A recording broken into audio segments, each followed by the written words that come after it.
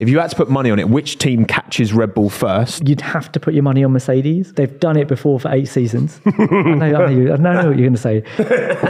And in terms of who's bringing in the points, Hamilton and Russell both finish as high up as that car can get. Let's be honest. Yeah.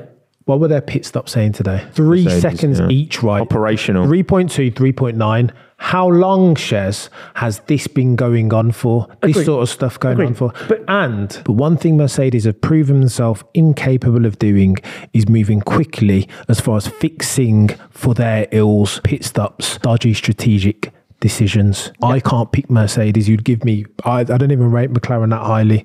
I would take McLaren. In the hands of Fernando Alonso, I'm not sure I can back against Aston Martin. I'm saying Aston as well.